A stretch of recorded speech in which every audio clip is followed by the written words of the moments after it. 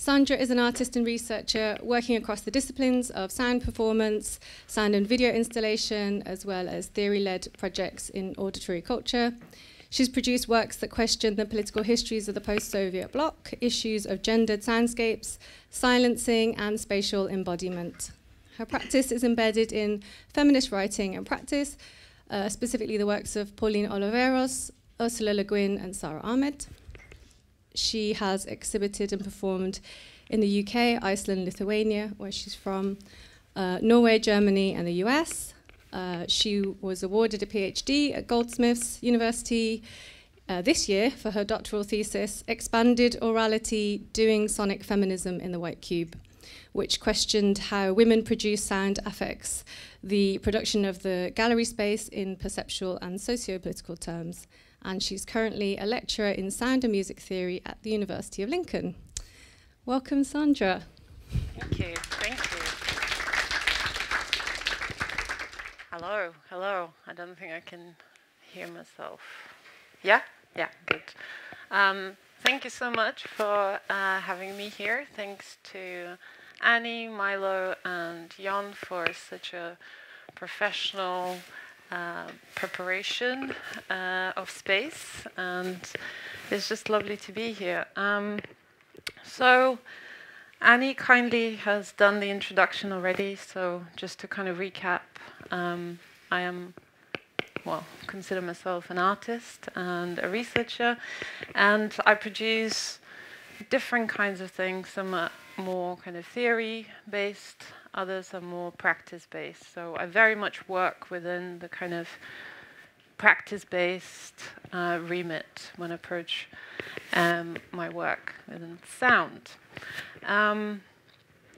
So there's no particular kind of structure or architecture to this particular talk.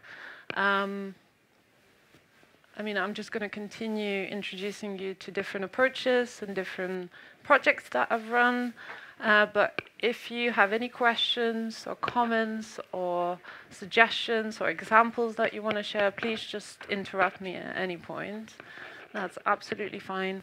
But then once I'm done, or if I'm just exhausted from talking, because, you know, you come to a point where you feel like I've talked enough about myself, so I'm just going to stop, and then we can have this mic.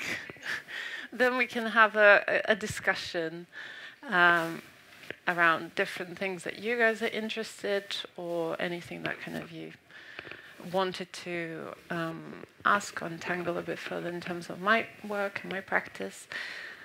So, yes, I shall begin. So, why am I interested in sound? As a concept, sound can feel like an abstract one. It is certainly not easy to talk about sound, often perceived as intangible and ephemeral. Sound is a complex notion open to intersubjective interpretations, directions, misdirections, uncertainties, and discoveries. In most cases, it's physically almost impossible to touch sound. You can attempt touching an object that releases sound. However, touching the sound itself is a difficult task. And maybe it is precisely because of this complexity that sound immediately presents us with that captivates my critical and artistic thinking the most. Sound creeps up upon us and hits us unexpectedly. It presents us with that potential unknown. It bounces off surfaces, reverberates, and travels in all directions. And even when silent or hidden, it's still present with us.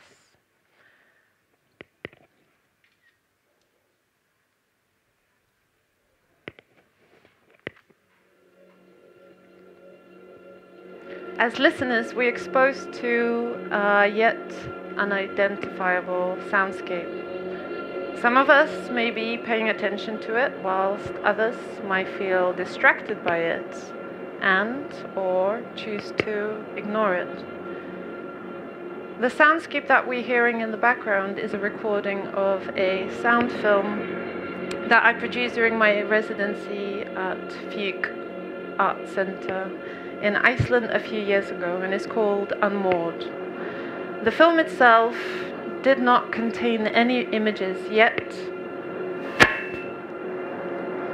it invited the participant to enter a cinema-type darkroom and experience a composition in a 5.1 Dolby surround system setup.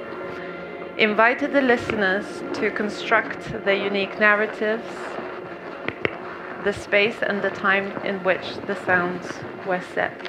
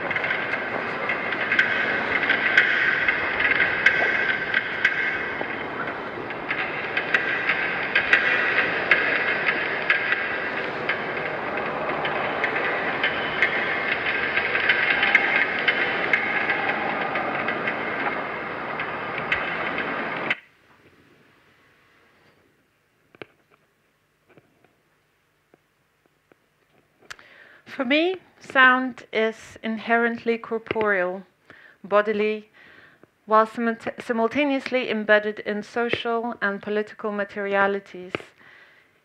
Sound reveals itself through objects such as instruments, media, history, politics and social environment, and subjects, other beings, bodies that surround me in the space.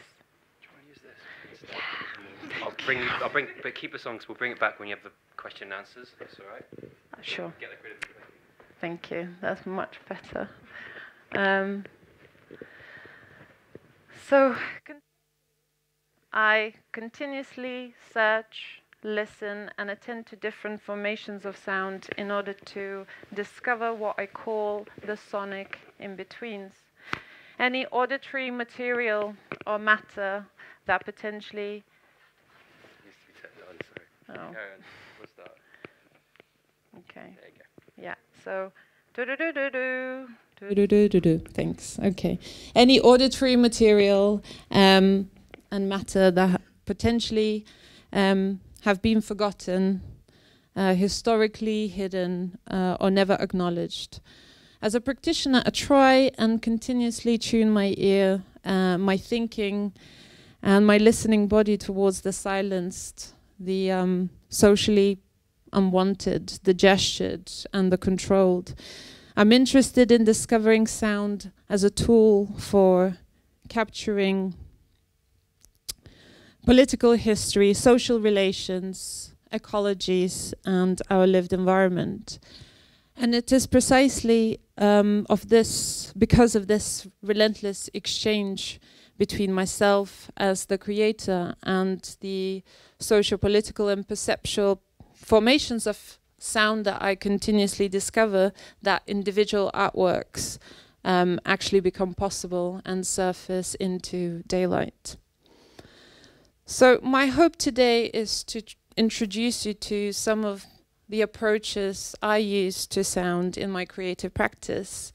But before I continue, I think it's important to consider and acknowledge that there's no single or there's no one way of doing sound.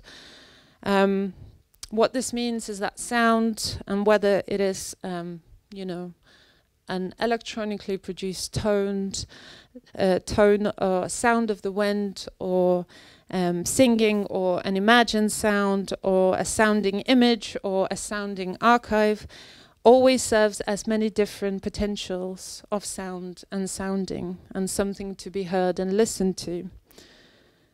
Sound is a multitude that enters and leaves our individual practices depending on the context, the ideas, the places from which sounds arrive from, and the time and space in which they're used. In other words, the way I approach sound is very much situated in the context that I embody when I create works. So I will begin by sharing this video piece I produced for an online exhibition space called The Good Neighbor. And it basically serves as a summary of my work, or my approach to my practice, which I kind of considered and explored in that particular time. The piece was produced in 2016. And in 2016, when I produced this film, What Happens When Something Happens, I was thinking about revisiting the spaces where I grew up through sonic memories. So originally I arrived from Lithuania. And I was interested because I've been in London for 14 years now, and I was interested to kind of revisit some of the places and spaces I no longer have access to on a daily basis through sonic memories. So I navigate through these memories between by encountering my grandmother and using the internet, so Google generated street images. So try and find or somehow revoke some of the recollections of the encounters I experienced whilst growing up in order to understand what I can remember. And the people, the gallery, online gallery that commissioned the piece, were interested to know what has inspired my practice and where I come from, like why do I do what I do. So I kind of tried to do some traveling in time, and only to discover that sonic memory actually works in funny ways, and it presented itself through rather chaotic sound structures rather than any clear linear narratives. So let's watch this.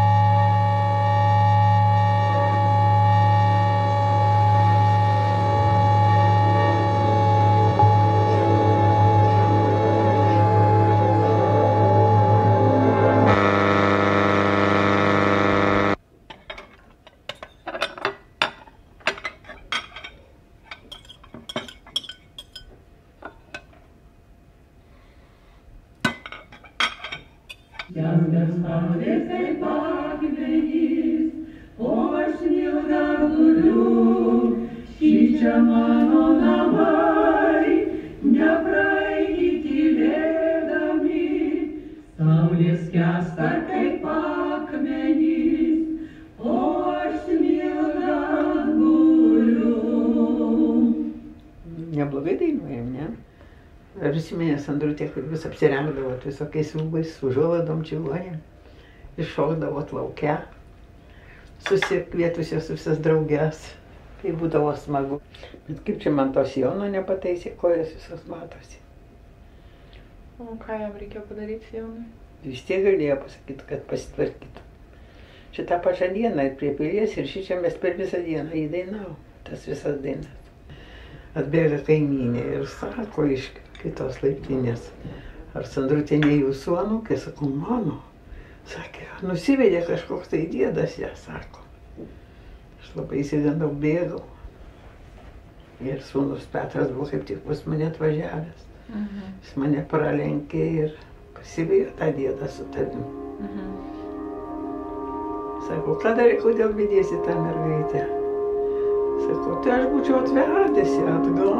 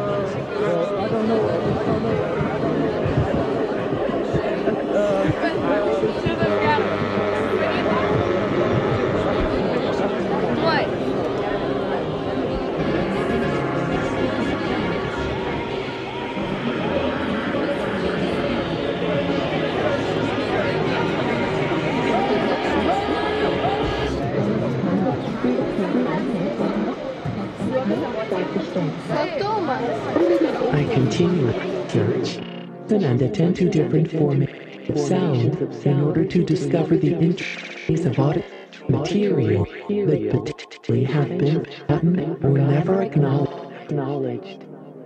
I'm interested in the potential sound tool of capturing and shaping political histories and social situations. Thus, appropriate forgotten sonic media, collect recordings, and construct audiovisual installations in order to understand how sound effects are being in the world.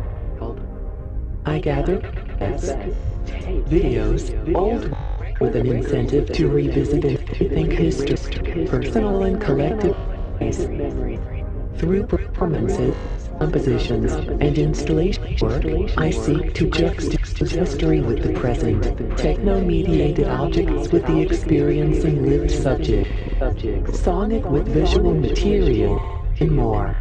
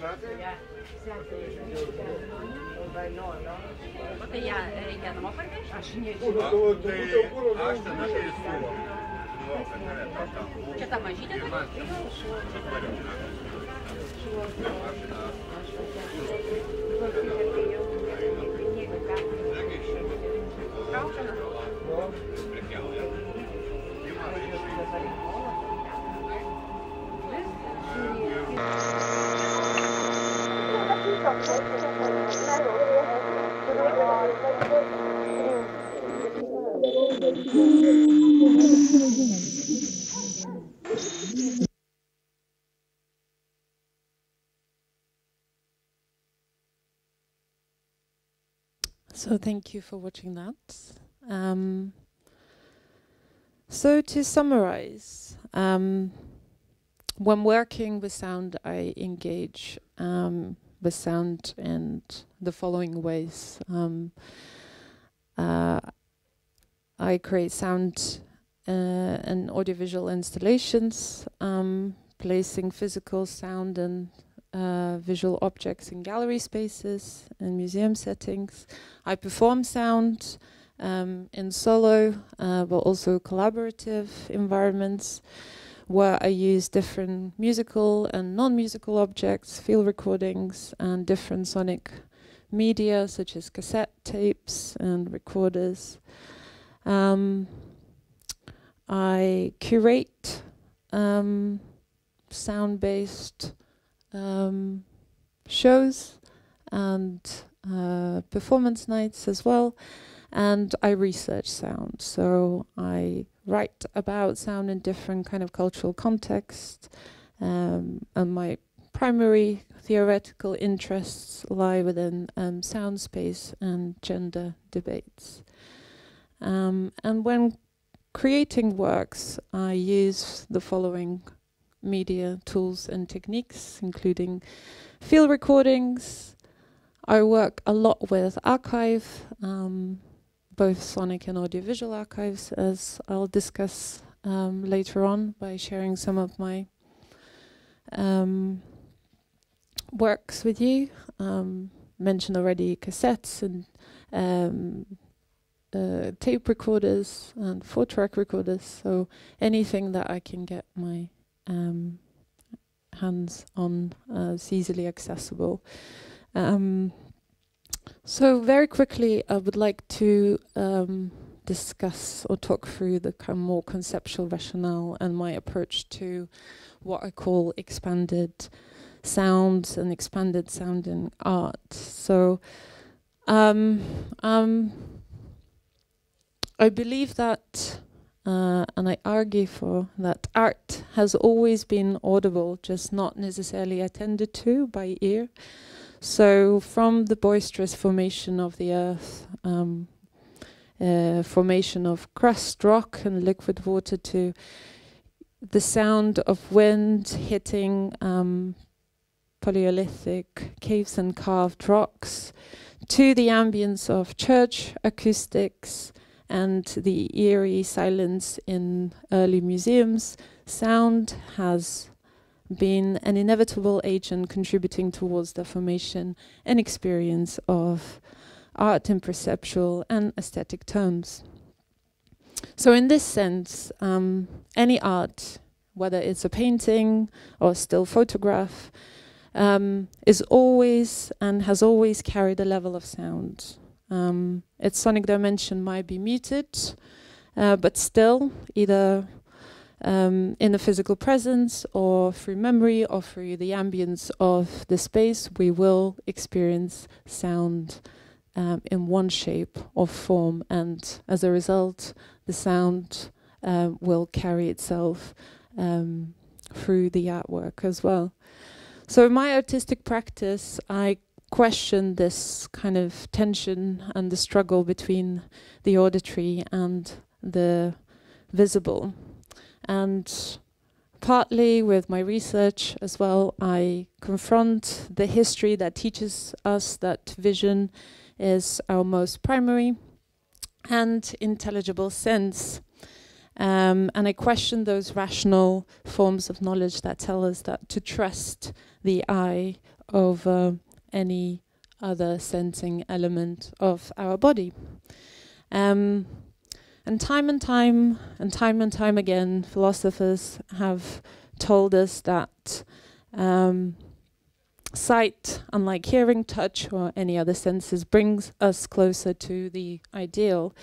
It offers us unquestionable objective truth, and as we can see in the quote from Aristotle in the opening of Metaphysics, he wrote that we prefer sight. Sight best helps us to know things and reveals many distinctions. So in my practice,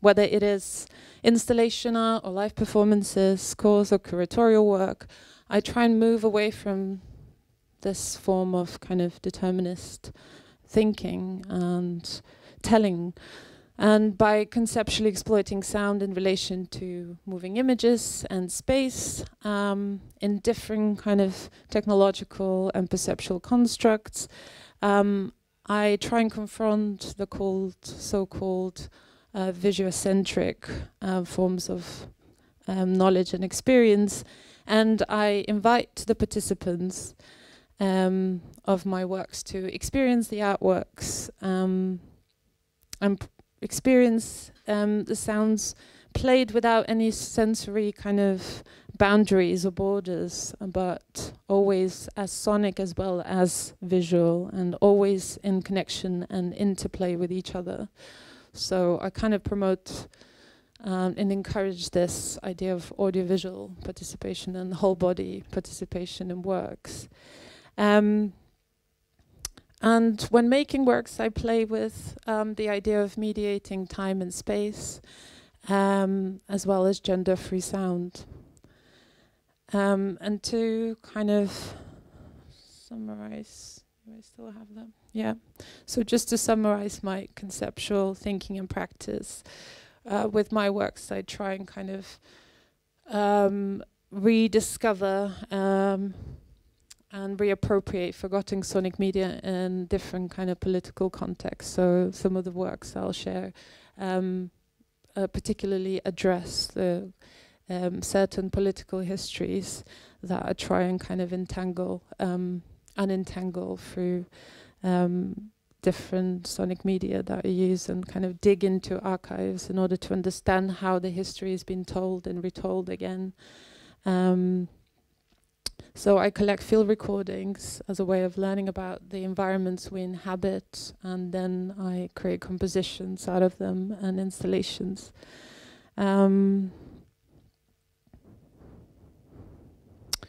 So, quickly about inspiration. So we all take inspirations from something or someone. It's kind of a given that we're always inspired by the things that we experience, but also by the people we read, by the sounds we listen to created by other people. And my work is very much embedded in different kind of sonic thinkers and practitioners, including, as Annie introduced kindly, Ursula Le Guin, Oliveros, also video artist Joan Jonas, and Liz Rhodes.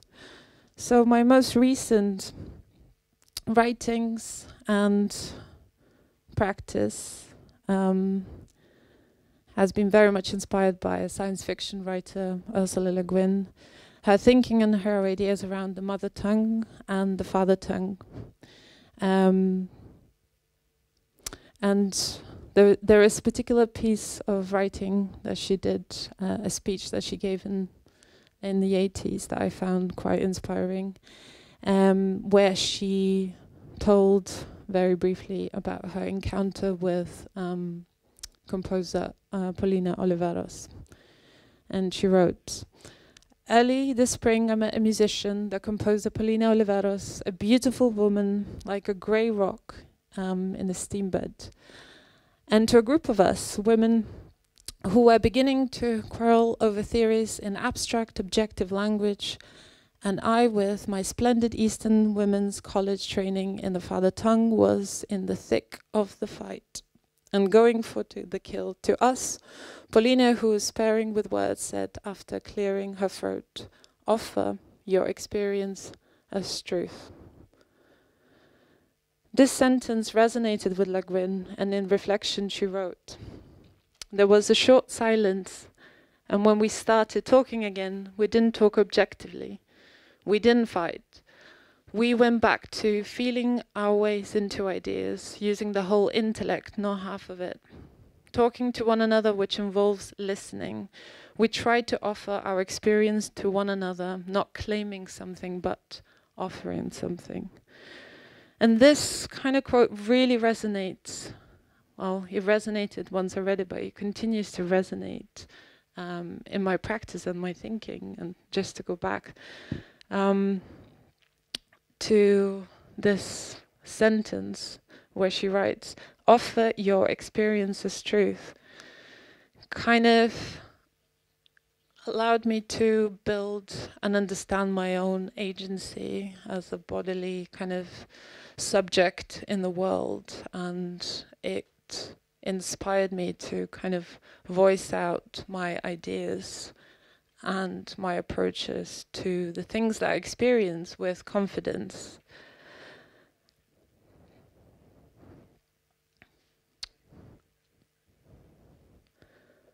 So Guin and Oliveros were able to talk in a language they both shared, a language that sought to offer something rather than claim something.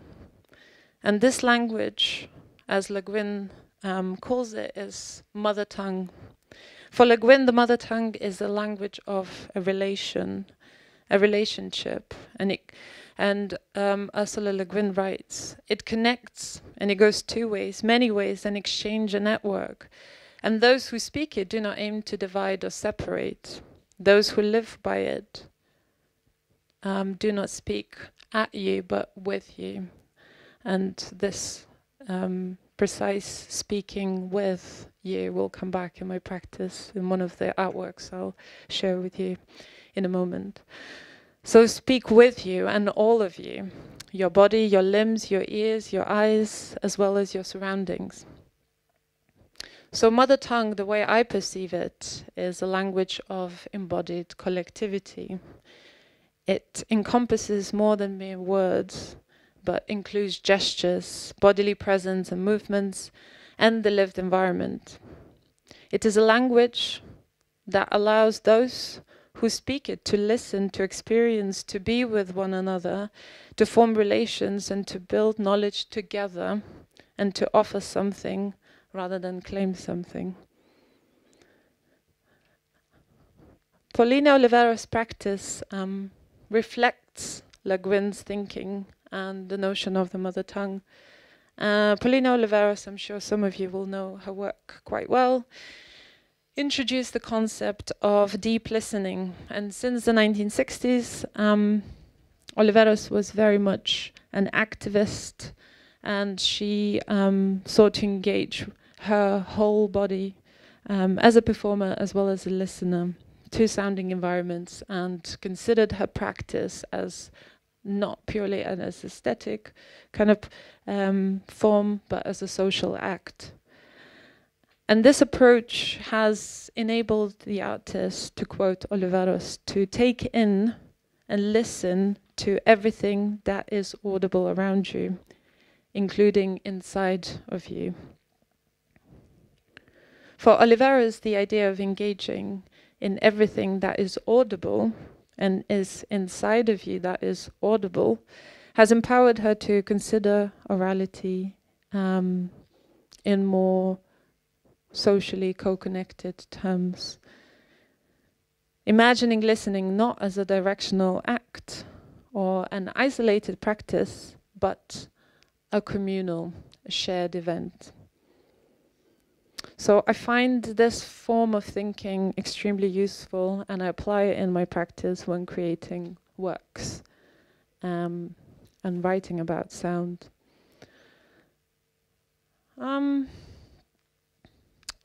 Liz Rhodes is also one of the many other inspirations that I turn towards when thinking about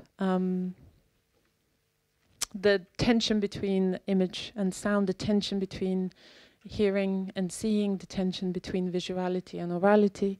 And Liz Rhodes, British video artist, used visual medium such as like celluloid film as an auditory instrument, and with the idea of expanding listeners' perceptions when participating in sound and audiovisual installations in gallery settings.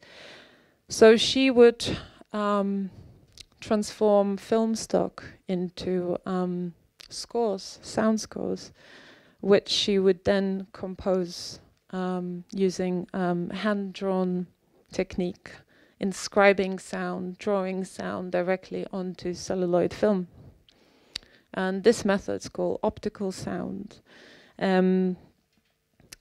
And the idea was to expand the possibilities of the visual medium beyond vision itself.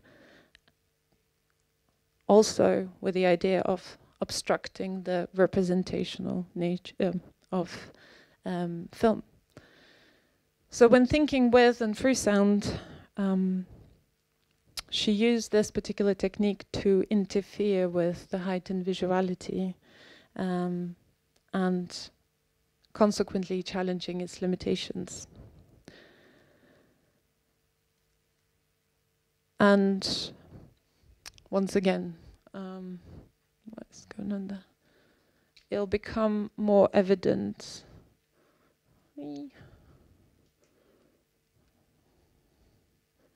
Why?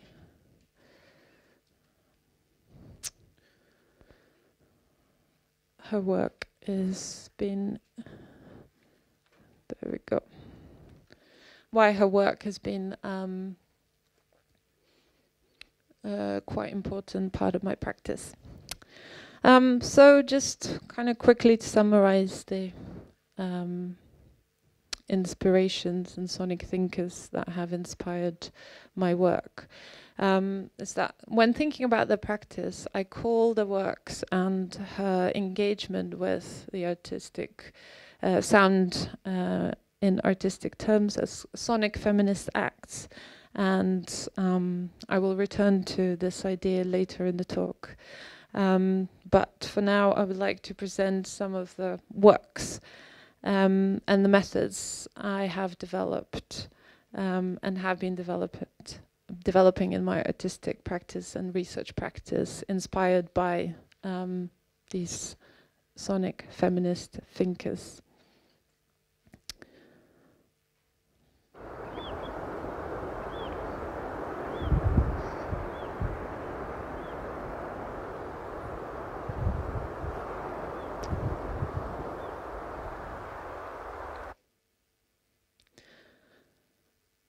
So Expanded Soundscapes is an ongoing project, is a series of visual scores composed for field recording compositions that I have created in different spatial contexts in different places. So the project is very much inspired by the ideas around mother tongue and deep listening and this kind of idea around sound as a collective relational practice. So the project explores the notions of listening with and embodying with through visual graphic scores.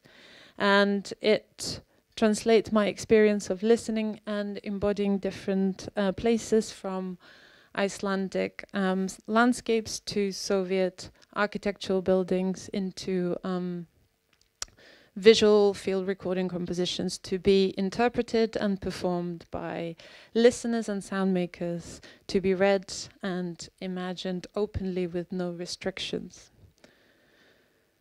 So due to their abstracted and non-linear nature, the scores, in the spirit of Oliveros and Guin, invite the listeners to use their bodies as instruments as well as recorders to immerse themselves in the whole of the space-time continuum of perceptible sound, with the hope that a more open and social interconnection between the listener and the environment can be formed. So whilst these scores have been kind of created with the intention for any sound makers or listeners to play and explore through field recording, they're also open to any forms of other interpretation. So by allowing ourselves to use our bodies to immerse in the visual scores as well as imagine them and perform sound, whether it is the sound of a waterfall in the southern part of Iceland or the soundscape of an abandoned silk factory and post-Soviet bloc in Eastern Europe, we can, through bodily listening, I believe, heighten and expand our understanding of at least the sonic aspects of the world. I would consider this project in line with the kind of inspirations that I've shared, a sonic feminist practice, and it is a route towards escaping those kind of rational forms of knowledge, or the way we kind of understand the world that is taught to us. And Guin refers to this kind of language as the father tongue, the language of power, social power. So this kind of practice is an attempt to somehow form a response to that father tongue, and in the language of the mother tongue to kind of open our possibilities of engaging with the environment.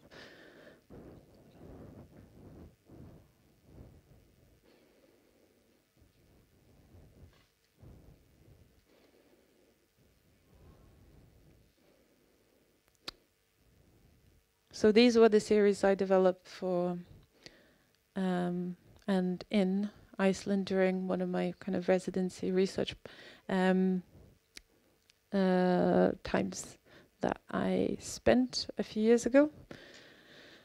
And these graphic schools were developed in response to visiting different architectural buildings in the post-Soviet bloc in Eastern Europe.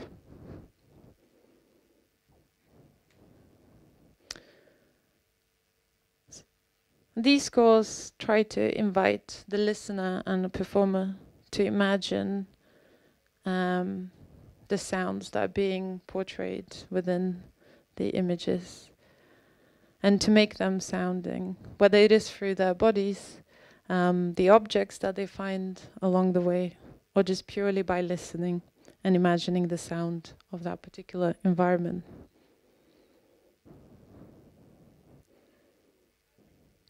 And the idea is that each expanded soundscape then will exist as unique to the bodies and to those experiencing it and performing it.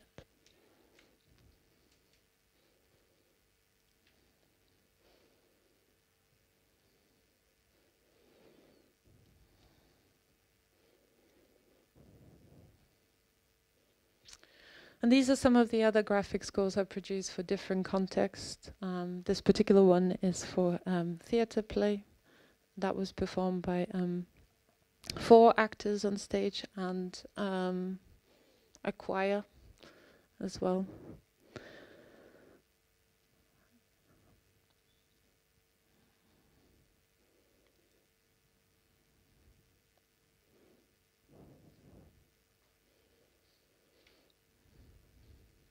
I've used sound as a tool for ecological thinking or thinking about environment, and produced an installation called Oasis, which was exhibited at Call and Response in London in 2016.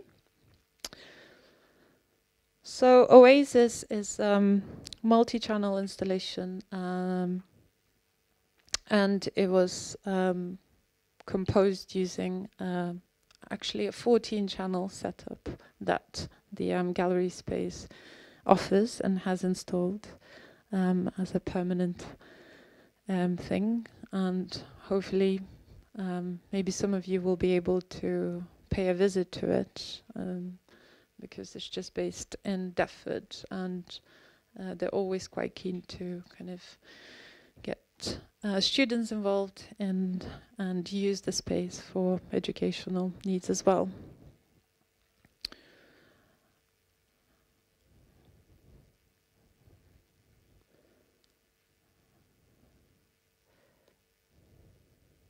So the artwork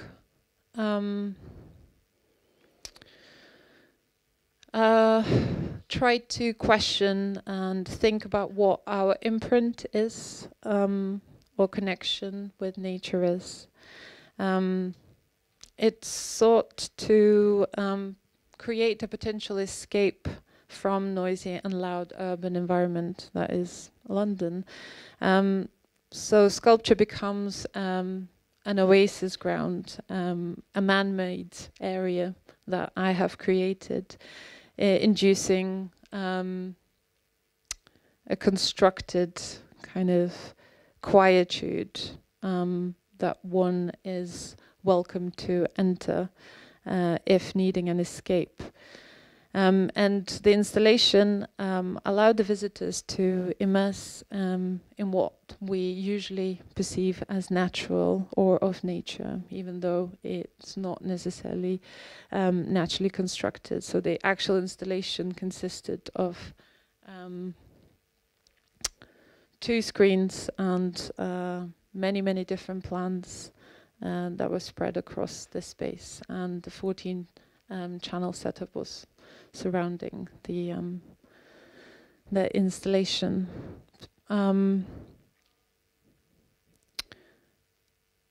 So whilst the artwork kind of tried to create a space for escape from the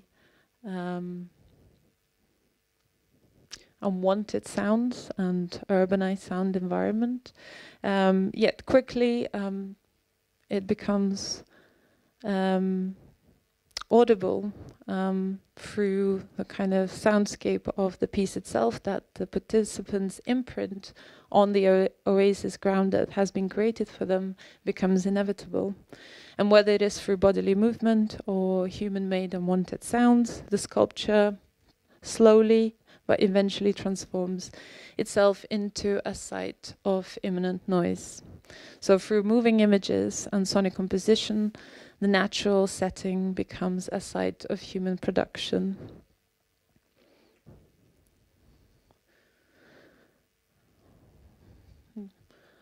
And whilst developing the piece, I kind of did a lot of research in terms of like blogs and websites that people go onto to look for advice, where to travel to escape the kind of what they call like contaminated or urbanized environments. Where can I travel to experience nature in its purest, and kind of collated a number of blog posts and different kind of responses on threads and websites where people share their ideas where they can travel to. So this one is by an anonymous writer that was found online that says, "I can no longer cope with noise. I need an oasis to escape to, a pleasant, quiet and peaceful area, away from the deafening car engines, construction sites, planes, trains, traffic, office noise. Gosh, I don't know what's wrong with me, but I need a break away from it all, visit a remote nature park or whatever. Can someone recommend any good or cheap nature resorts I could visit?" So the idea was with this piece to explore, like, whilst the nature is crumbling, we continue to concentrate and prioritize our well-being. We demand an oasis to be created for us. And our understanding of what nature is as a result, and what it's supposed to serve from a human-centric perspective, has led to these further exploitation of natural territories, transforming uncultivated sites into holiday parks and resorts. In a way, kind of leading to this idea where nature becomes a form of commodity, exploited by urban infrastructures, regeneration plans, airlines and travel agencies.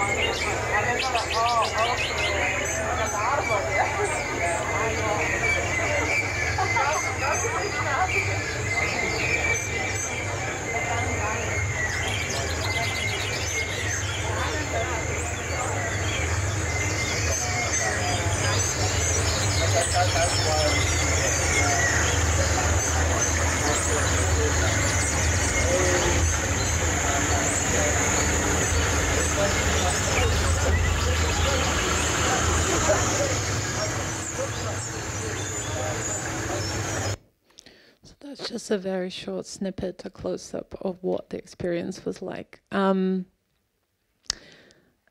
just to kind of summarize the rationale for this piece, it kind of tried to point out that we are desperately, constantly wanting a piece of nature to escape to, but question whether kind of nature wants us in a very kind of broad and holistic terms.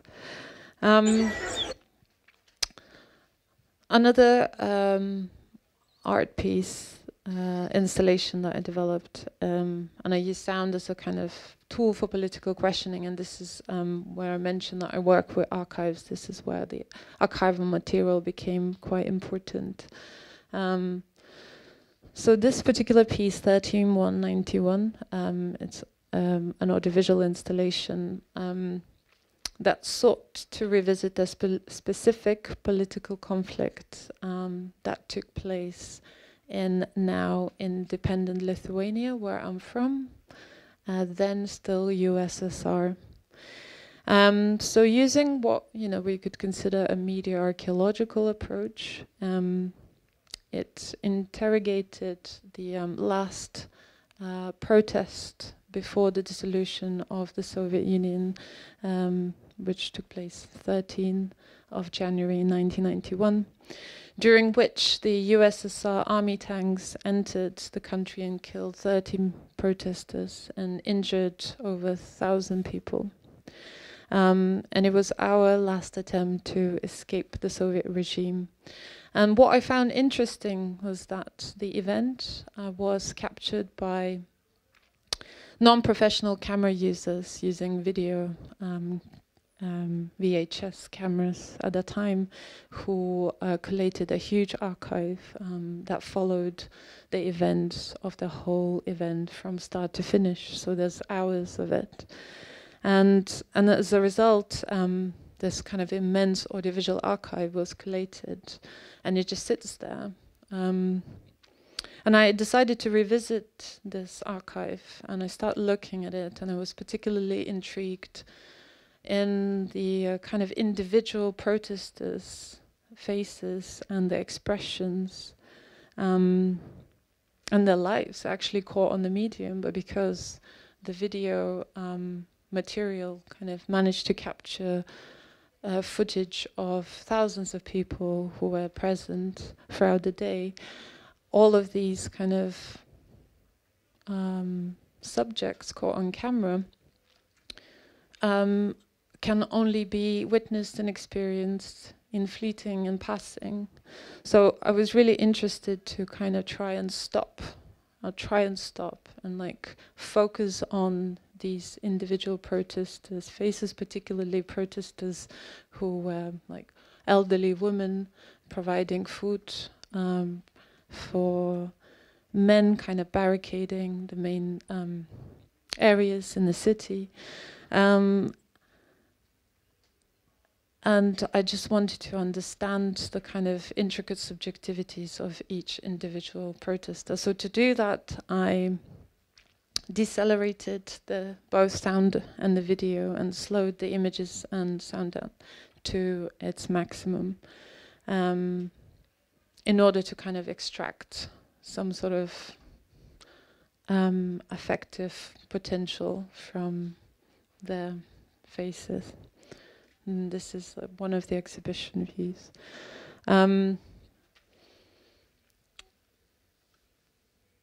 So this piece exists as kind of multi-channel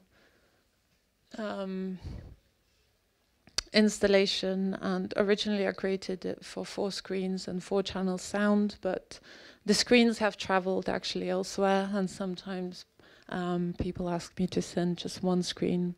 And you can see that the screen at the back is actually a sculpture of Lenin. Here it is, and it's an image captured from the audiovisual archive of Lenin's statue being slowly like taken down. So that one's quite popular. And the screens are usually just scattered around. And the piece works both as a silent piece, but also as an audiovisual piece. And there are moments in the artwork where the sound of the protest becomes unbearably loud, whilst at other times is decelerated to its maximum. And what I realized after trialing and experimenting with the sonic aspect of the piece, that once it's really, really slow and played back, it kind of produces like very almost nausea-inducing visceral effect. And this is what it sounded like. So this is the very loud, noisy part of the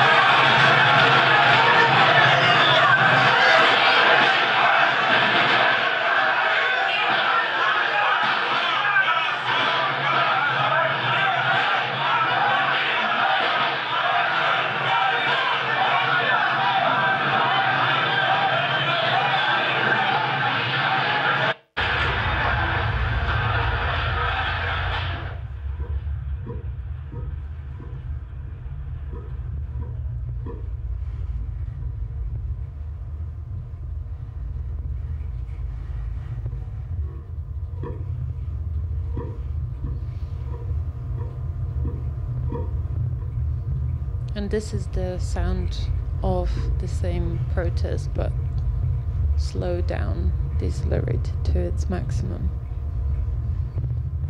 So you can imagine with the subwoofer being present in a space, this kind of the low frequency sound becomes very present.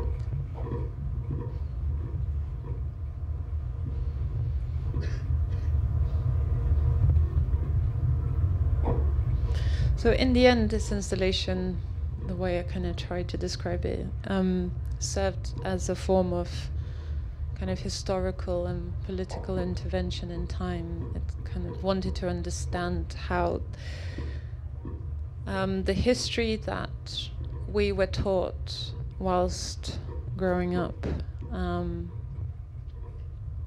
changed with such a specific political event happening in time. So with the protests and then with the dissolution of the Union, the way we understand history, or the way that we start learning about the history, it changed. So with this particular event, it almost felt that some sort of rupture, historical rupture, took place.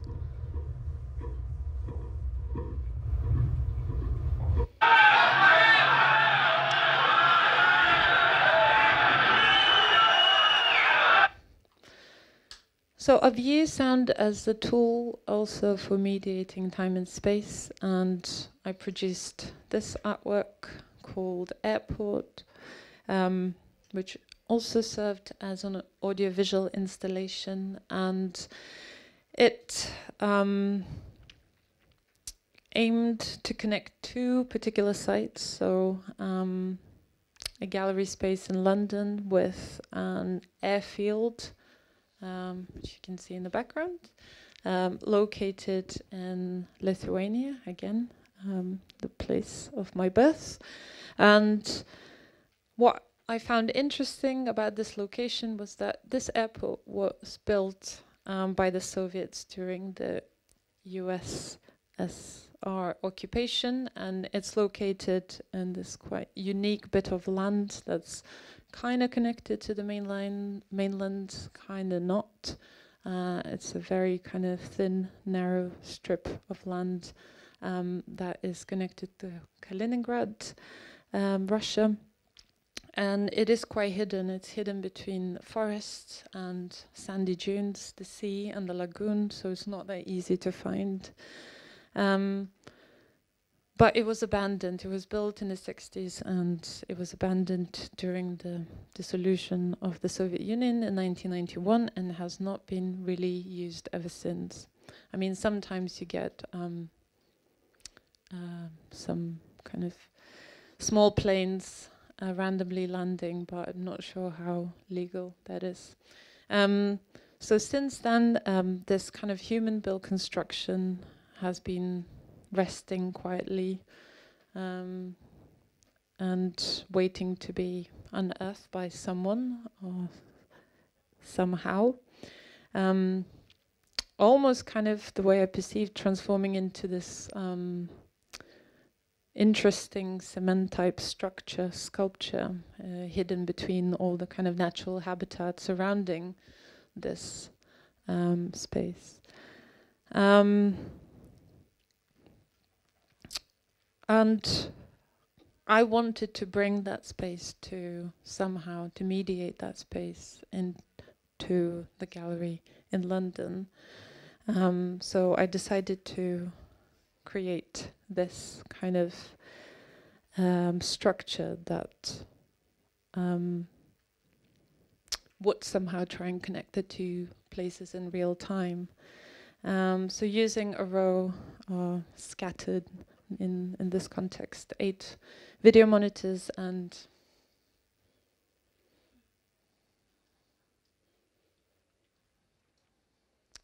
so have we lost the footage?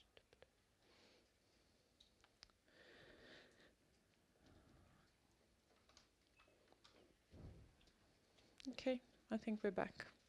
It just sometimes seems like it's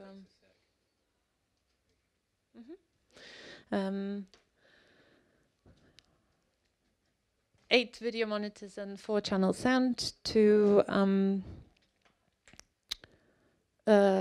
somehow kind of connect the two landscapes in real time. I mean, the initial idea was to transport also the sound of the gallery, the ambience of the gallery, into the natural site. But that did not happen because when I was constructing the piece, it was a nesting season and in Nidda, so the location where this was set. And because it's a UNESCO protected site, they are very careful about what kind of imprint we create. So instead, it was kind of a one-way transportation from the Nidda gallery site into the gallery site, from Nidda to gallery site here. And this is what it sounded like and looked like.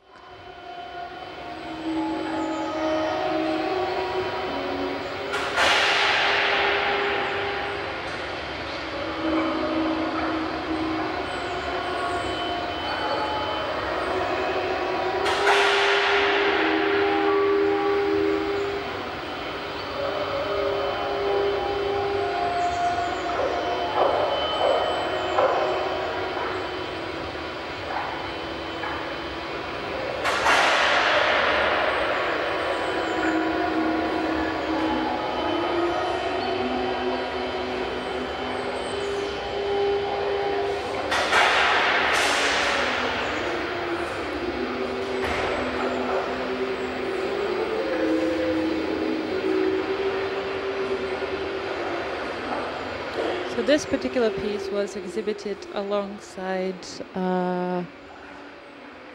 11 other artworks, and I'm going to talk about that in a second because it's a project that I curated, a group exhibition of sound and audiovisual works. So we can hear the presence of other artworks as well, the sonic presence of other artworks in the space.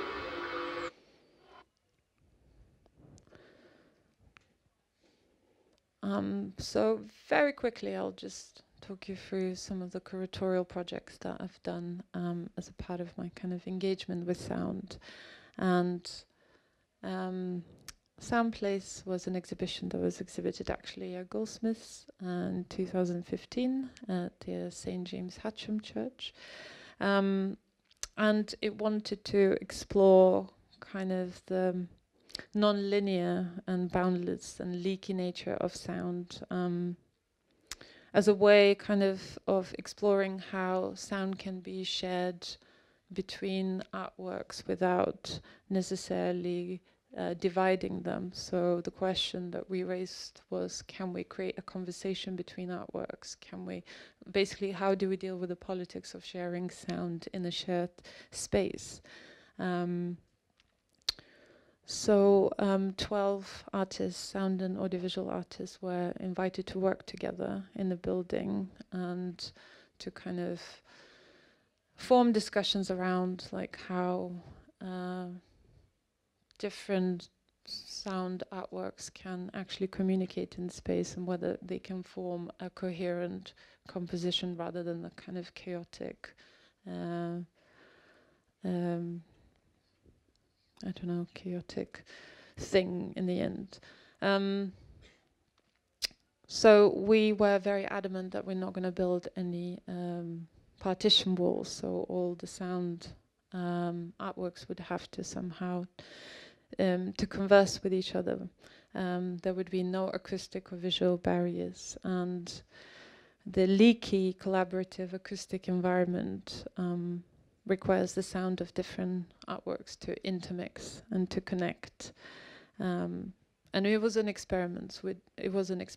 We weren't sure whether that would work, but I think in the end, some conversations were struck, and it was more of an interest to have this kind of conversation and work in progress, and working through the issues of how to curate sound and how to exhibit sound in a way that does not have to be divided or somehow removed, but it could be shared and coexist together as a collective. And in the end, it worked.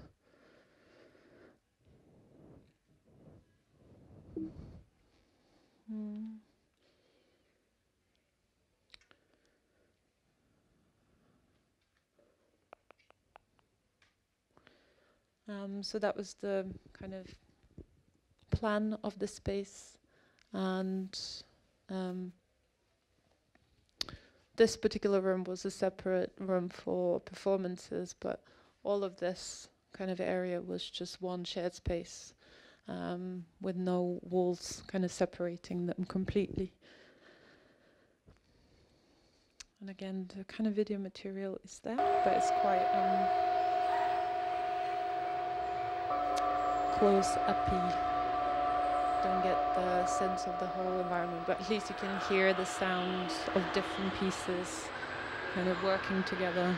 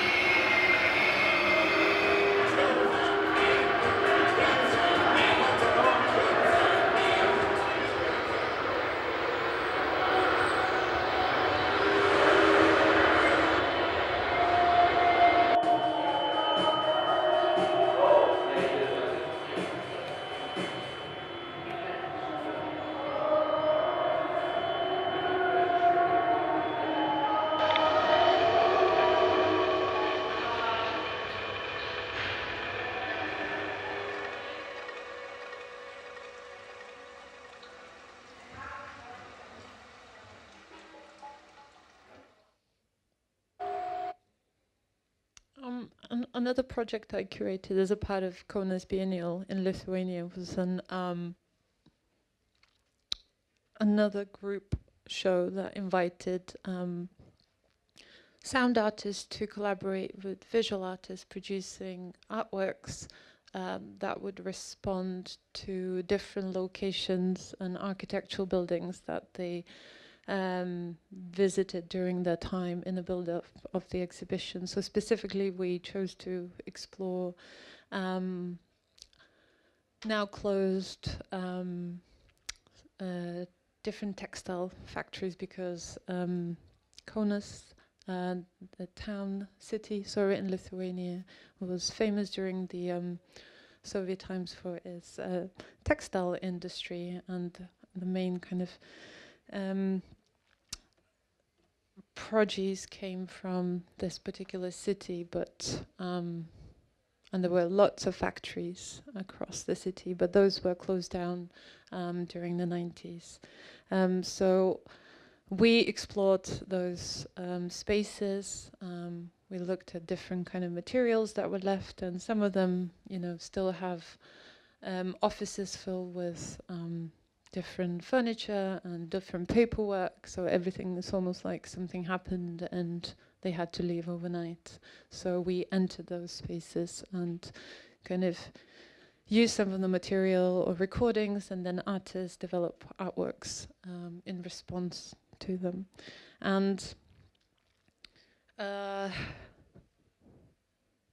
using kind of the city's architectural heritage as the main source of inspirations, they worked in collaboration to produce different installations and use those conceptual encounters as a way of exploring the notion of co-temporality, a possibility of extended time or coexistence of multiple temporalities within the present time in relation to sound memory in the space, through kind of more theoretically based discussions, but also through experimentation and practice. And some of the artists came from, Croatia, Greece, Norway, and they brought their own kind of understanding of space and memory and tried to kind of connect to the histories and the present of the place they inhabited for the duration of the exhibition and the build-up of the exhibition. And different performances were constructed on installations. But this was just, I wanted to briefly introduce to kind of my curatorial approach and another way of engaging with sound in both research and also practice terms.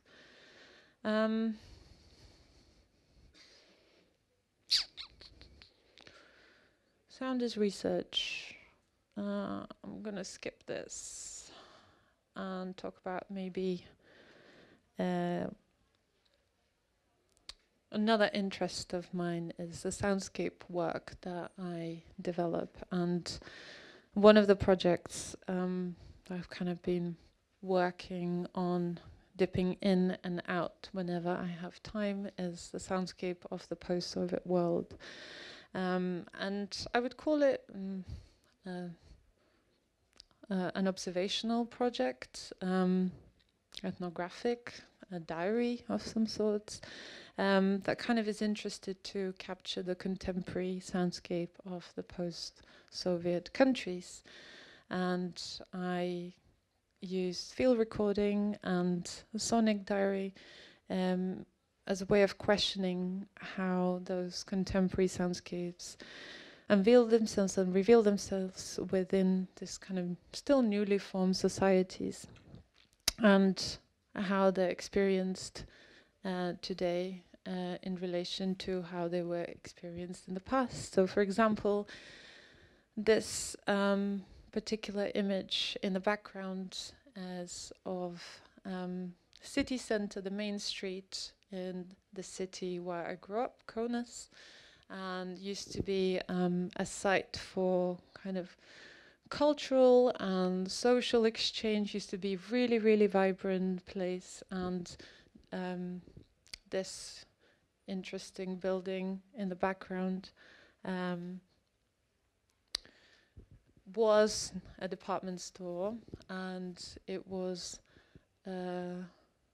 knocked down maybe 10 years ago, maybe 15 years ago, and since nothing else has been built to kind of replace it.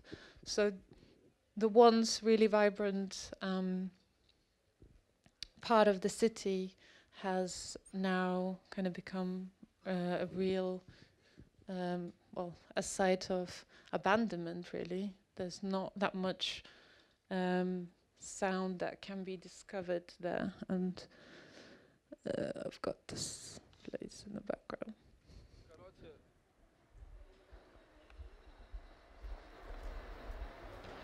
So this is what it sounds like now. But what I found interesting through the kind of walking and listening and collecting the soundscapes in the city, realizing that instead the developers built a massive shopping mall just 10 minutes away from the main city center. And that's where the action is, that's where the social interactions happen, that's where the kind of people go to consume and socialize and exchange kind of their experiences, whilst this place that used to serve something really, really culturally important has now sounds as that. So what's happened, that the soundscape kind of shifted from one place to another.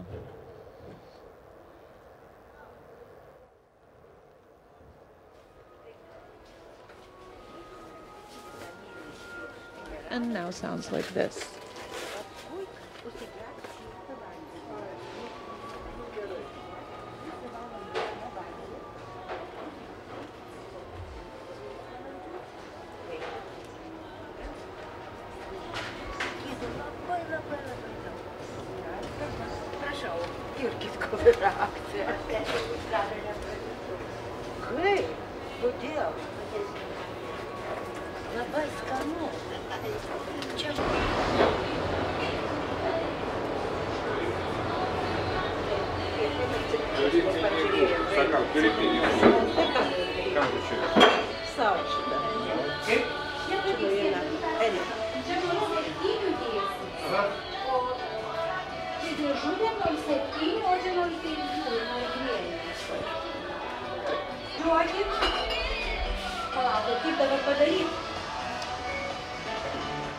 Tai galite jūs atvežti čia porą palečių. Porą palečių atvešit, o tada įsivešit šitas.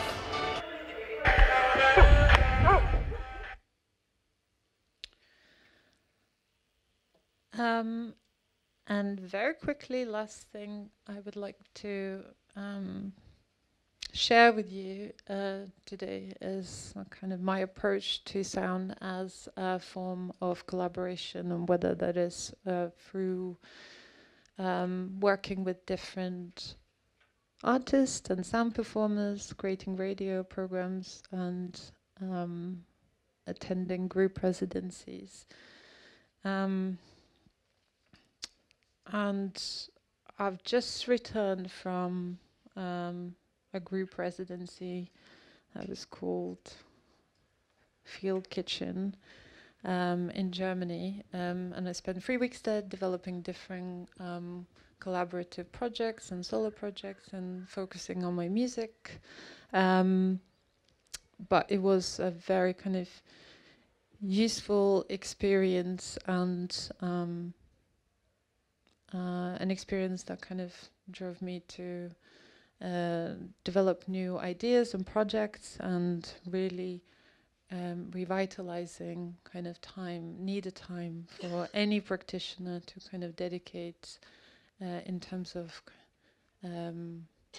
conceptual and artistic growth, kind of removing yourself from the day to day, from the routine, and allowing yourself to just kind of embrace your creativity in a dedicated space, and whether it is for like solo residencies or group residencies, and just immerse in the making, immerse in the thinking, immerse in the doing.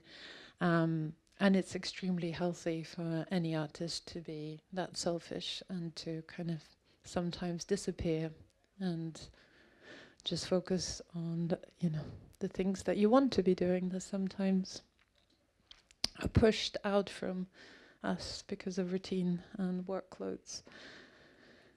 So during this time, I kind of tried to explore the idea of mapping spaces through sound onto other spaces. So we worked with different artists over the course of 3 weeks, and created weekly kind of presentations and showcases to the local people of the area. And for the first week I developed this kind of small installation work where I decided to map my mom's kitchen onto a field on the residency side. And to begin with I thought like, oh, how should I go about it? Should I actually like place different speakers and kind of create some sort of sonic architecture?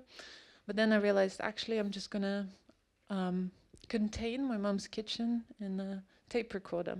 So I composed, I created the composition that kind of summarizes my mom's kitchen, and I tried to kind of spatialize it in a 4 kind of corner / 4-channel sound way, and then placed it in the tape recorder.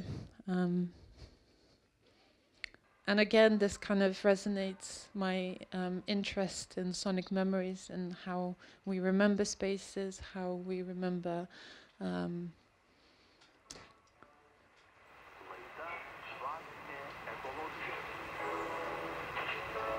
our daily routines are no longer with us. And for me, my mom's kitchen was a very important place.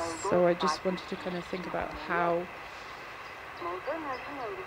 she potentially could remember it as well.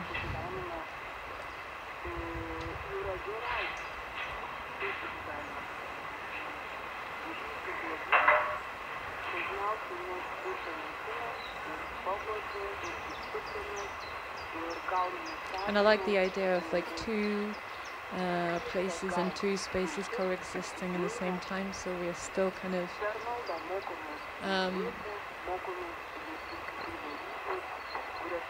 located in a kind of residency site, but also transported to another time and place that's mapped. In addition to that, because we were very productive, we did a lot of kind of live experimentations and improvisation sessions, pretty much on a daily basis. And some of them were really, really successful. Let's play from here. It shall not be that long.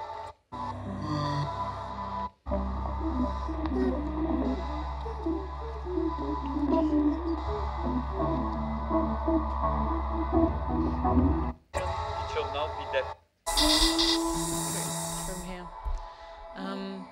And just through play and through experimentation and through spending time together with practitioners who come from very different backgrounds. Some are cello players, some work with Maximus P, others modular kind of synthesis. We formed collaborations and potentially future projects and future kind of work that we're going to be developing together. And none of that would have happened if we kind of didn't meet.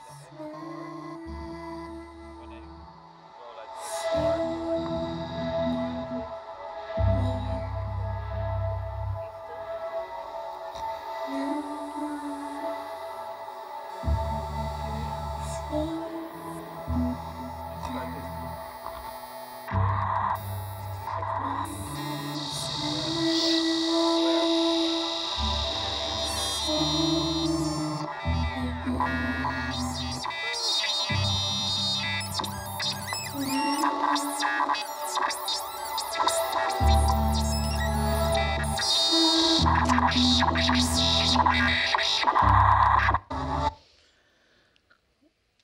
were also lucky to have a very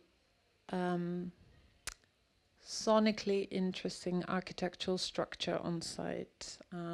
This very tall silo that produced great acoustic effects when in the space. So I kind of spent some time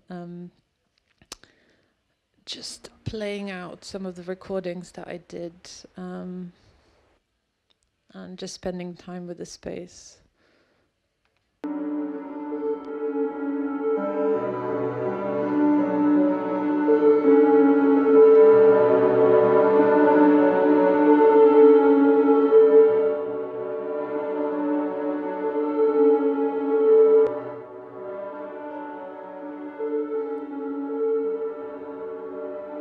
And just recorded the sound of the space and then kind of used it back as a material in compositional works.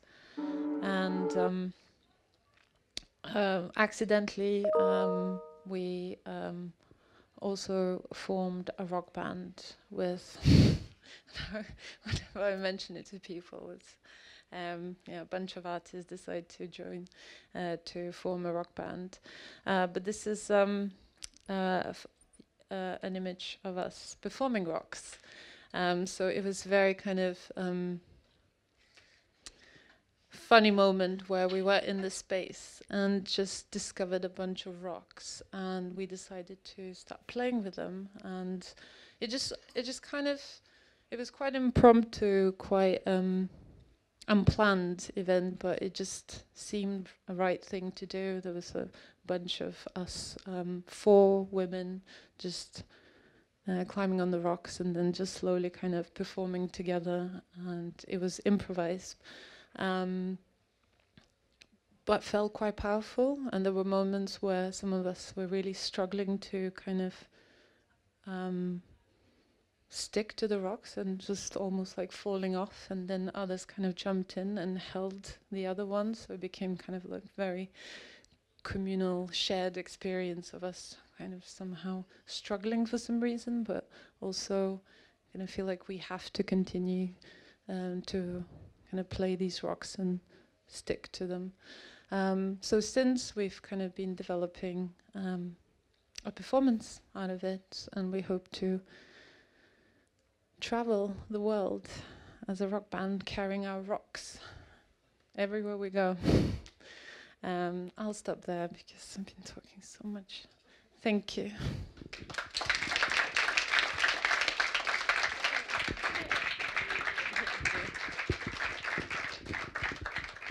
Thank you so much, Sandra, for sharing your practice with us.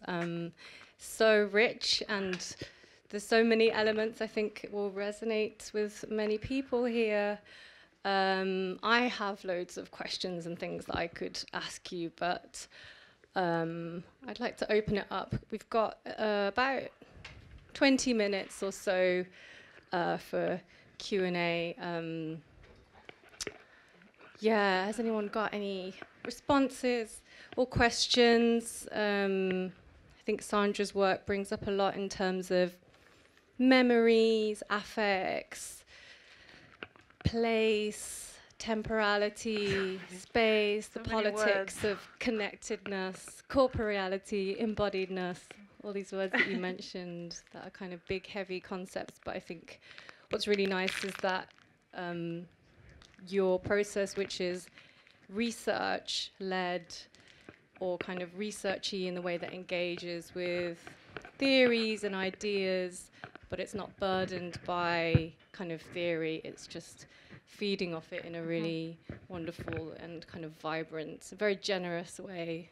I really love the idea of kind of the Ursula Le Guin interaction with Pauline Oliveros and offering your experiences, your truth, and I think that's something that everyone here as a kind of sound practitioner or budding sound artist, or however you want to define yourself, something that everyone can explore for themselves, and really powerful kind of concept to take for oneself as an artist. Does anyone have any comments or questions for Sandra? Or responses? Over here? I think I will run over here with a mic so everyone can hear you.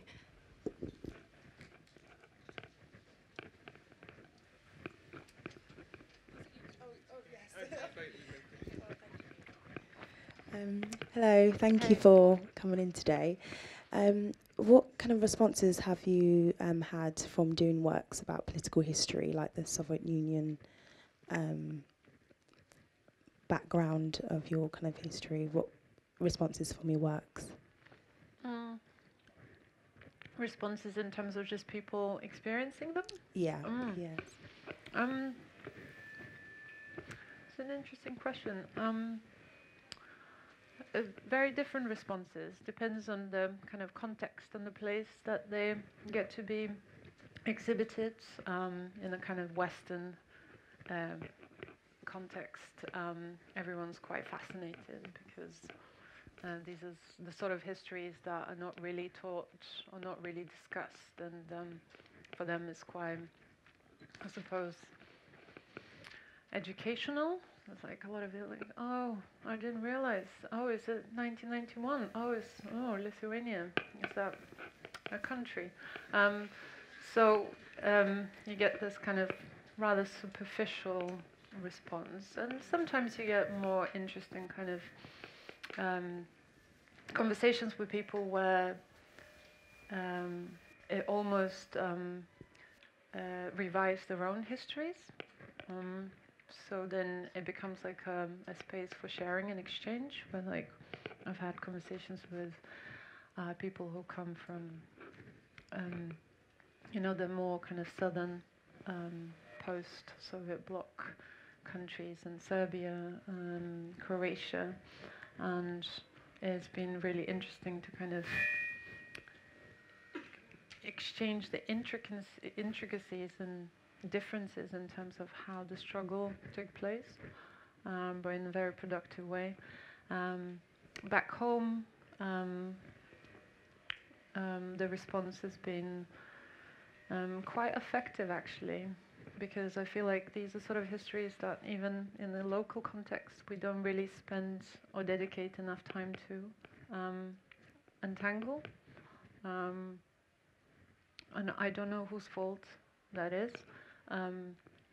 But since the kind of the break of the Union, there was a very immediate shift towards the Western kind of ideology and the construction that we need to become like one of them. So we welcomed capitalism and hypercapitalism with force, and we kind of push the history to the side as something that we don't really need to discuss because we are focusing on the futures. So creating these sort of historical interventions in time, and asking people to stop and think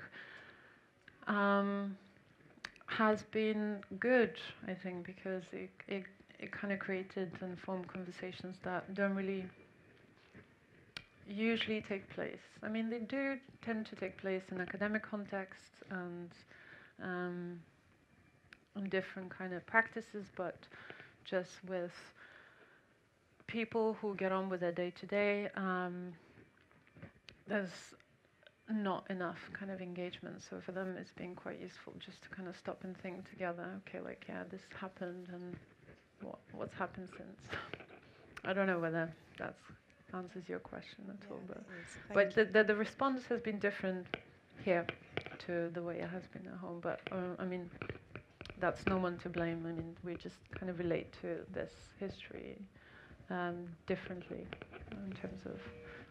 Thank you. Yeah, I like the way you use the audio visual and the kind of looping to kind of show the expression in a way. Yeah, that was my kind of main concern, because like we've got all this material, and I see so many,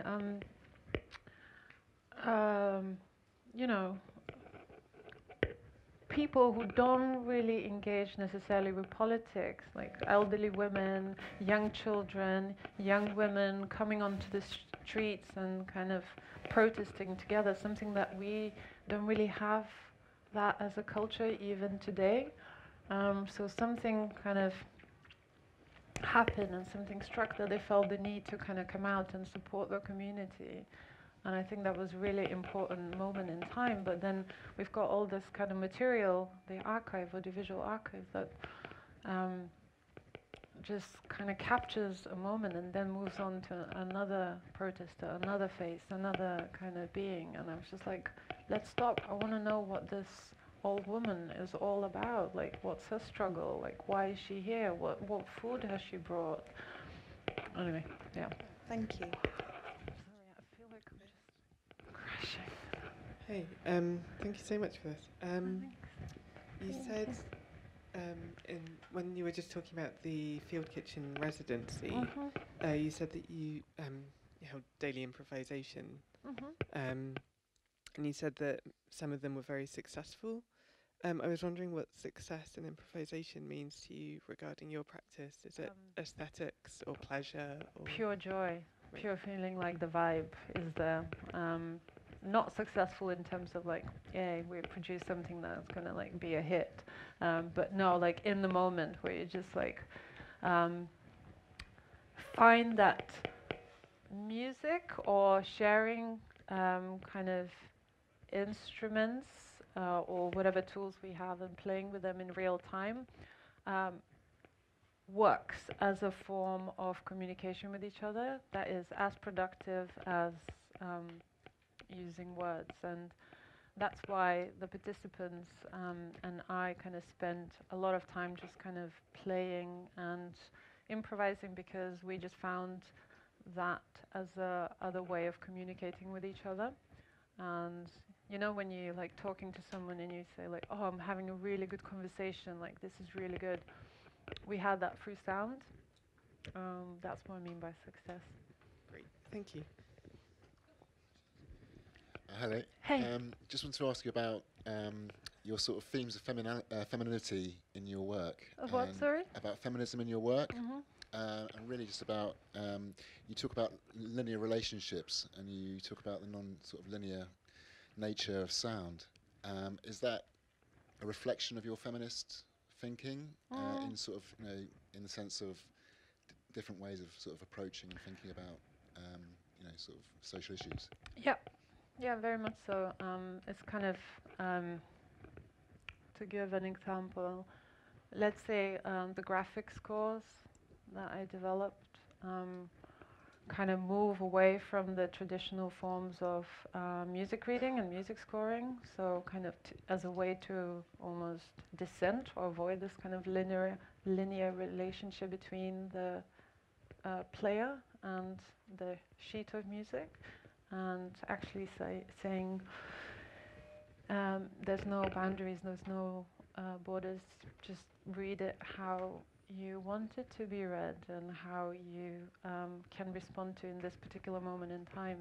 So this idea kind of openness and generosity is really important element of my practice, and I think that relates to the kind of feminist work I've been reading and the Guin's and Oliveros approach particular.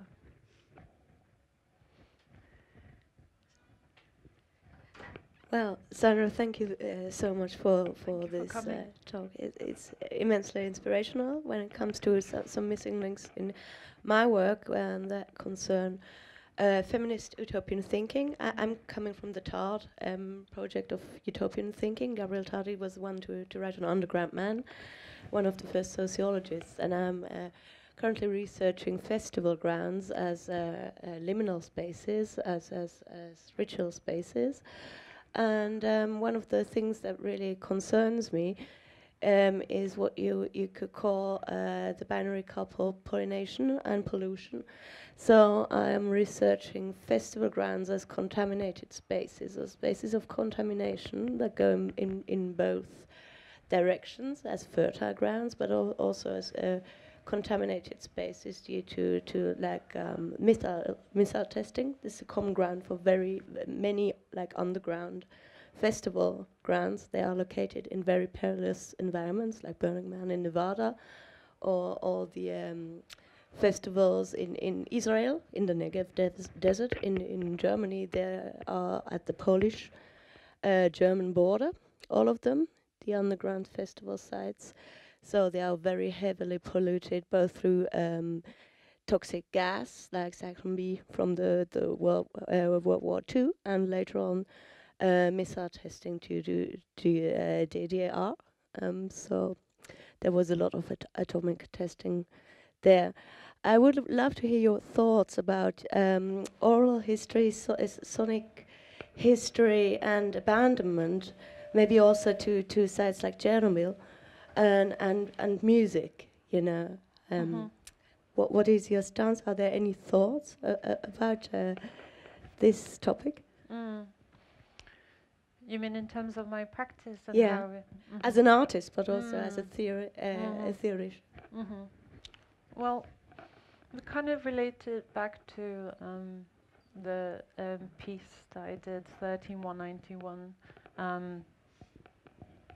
It is kind of a media archaeological piece, and it very much relies on oral histories, or let's say audiovisual histories. And I kind of very much feed from these kind of materials, and specifically by the kind of histories and archives that are not necessarily considered as important and are seen as redundant, and they don't have a place in the kind of historical narratives that are being constructed or told. And I utilize that in my work. I find it of an interest.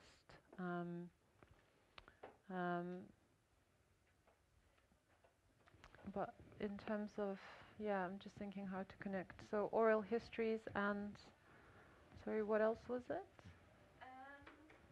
Oral histories and locations of contamination. Our locations of contamination. Right, okay, yes.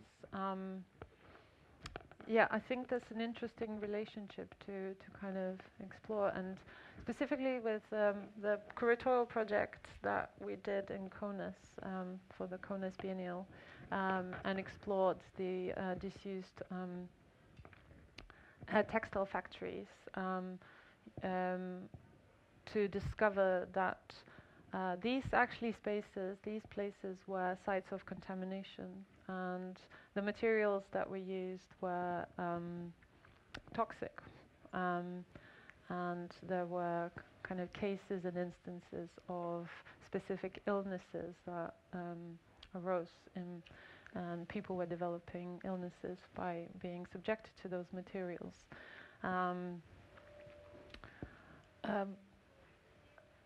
What they serve now, they're seen as redundant. They're not an interest to anyone, not even for urban planners or kind of companies are not interested in these sites because they see them as more work than effort is worth it in terms of returns. So back home we've got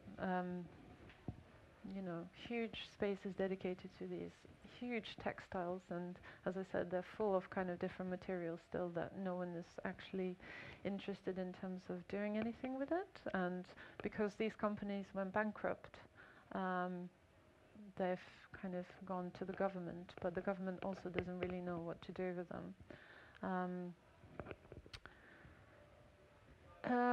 This is something that could, obviously this is your research of interest, and there's the relationship and the connections between the two are very much present, but it hasn't really caught my thinking. But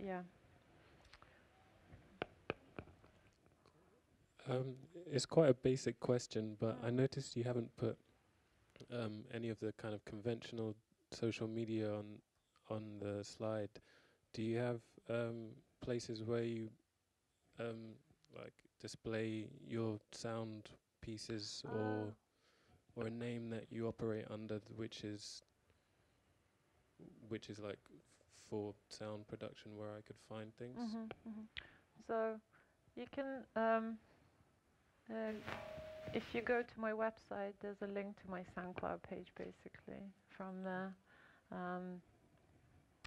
But yeah, it's kind of, that's it. I've just got my website. Okay, thank you. Is that not enough? Do I need like a Twitter handle? I don't use Twitter, but yeah, my link to SoundCloud is on the website. And what else is out there in terms of social media? What else? Oh, my name. Yeah, when I perform, I just usually use my my name, Sandra K, just K and A, because my surname is so long. And I also kind of been developing this new thing, DJ practice. So I still don't know how I'm going to call myself, but probably also with Sandra K or Sandy K. Okay, if there's no more questions, then I would just like to say thank you to Sandra for coming to share with her practice with us. Thank you for sticking around for this time.